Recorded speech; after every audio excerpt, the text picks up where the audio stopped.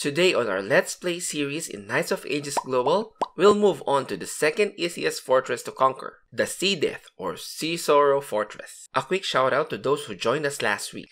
T06121992, ON, Angus Crawford, Yusuf, Draken Memento, and Soul0121.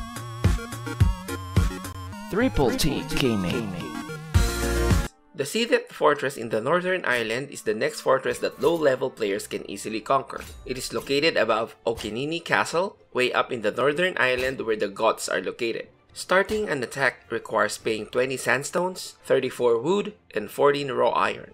The starting point is at the lower right side of the map, with two paths toward the capture point at the top left. You can scatter your units 3 rows from the bottom, and strategically place your support behind them. The two side towers are placed separately, one in the northeast and the other at the midwestern area.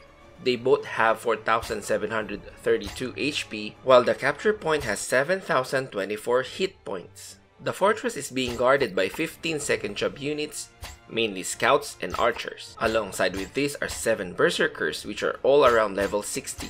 These type of units have weak armors, so any level 50 units supported by a bard can easily kill them with no problem. As for the strategy, I suggest you hold one side with a strong infantry unit, a berserker or a shiftiness blade master, while you focus the other group on one side.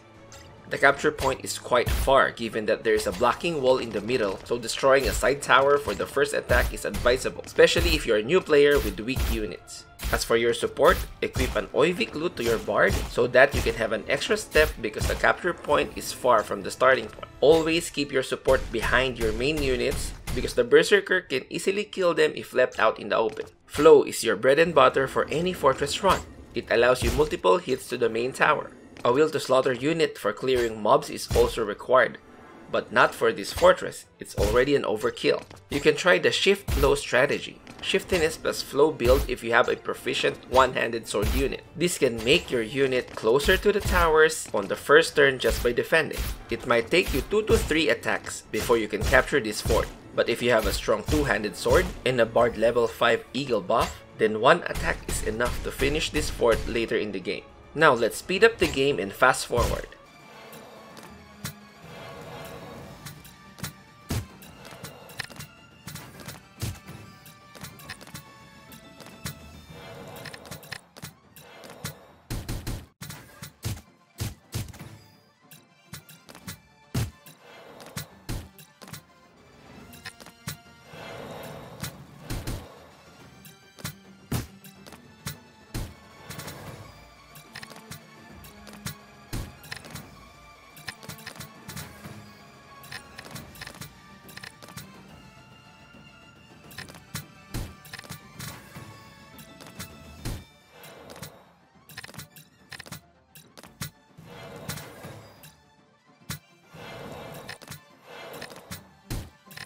The estimated time of completion would be around 5 minutes if you're always coming from the starting point. This can be half into 2 minutes if you will break one side tower first.